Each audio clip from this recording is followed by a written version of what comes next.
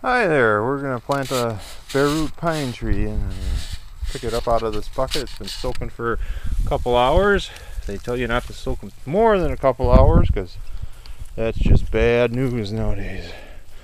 They don't do good.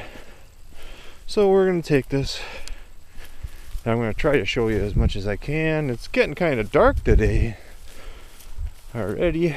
I guess it is a little bit late, and I got some holes already dug, and we're gonna go to this one here and I'll take the little rubber band off. Should just snap. There it goes. And then we get one out and we look at the roots, and they look pretty darn good. I do have my clippers here just in case, but they look pretty good. The little tree looks good. Holes adequate. Should be a little maybe bigger, but it's good. No, that's good. Actually, it's just perfect.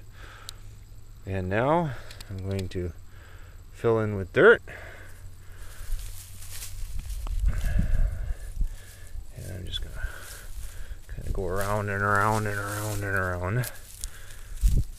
Little grass in there upside down isn't going to do anything because it's going to be weedy around here anyways.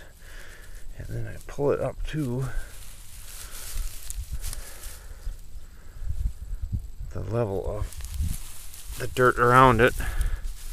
This is important because it needs to be growing at or above, not below, above the level it was growing at before. It may seem kind of bizarre. I mean, you don't want the roots sticking out of the ground, but you want that dirt collar right there, right at the level or above.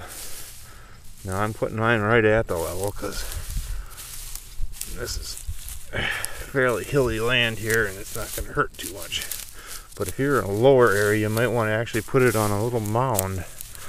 Okay, now the tree's in the ground. I got a few weeds out of there. Now we do the tricky part.